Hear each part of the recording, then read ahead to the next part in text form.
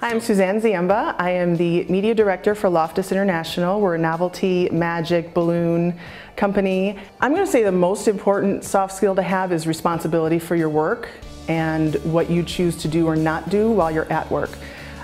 I can't have somebody working with me who's not going to take responsibility. That causes me not to trust you. And I can't work with someone I don't trust. I can't give somebody I don't trust really important work because I don't know if they're going to get it done.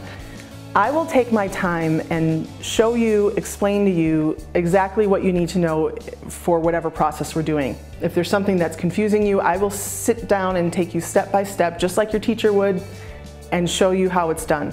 If you choose not to take notes, if you choose not to review what we've gone through, you can't keep coming to me and asking me every week the same question. I'm not going to keep wasting my time. And you're wasting your time too, and the company's time.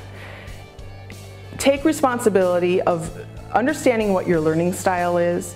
There have been many times I've worked with people where I tell them all the different idiosyncrasies about a certain client or something like that. They don't write it down, and then the next week they get another job and they're asking me the same questions again. I can't waste my time. And I'm sorry, you won't be working long if you're going to have that lack of responsibility. You tell the computer what to do. You tell the machines what to do.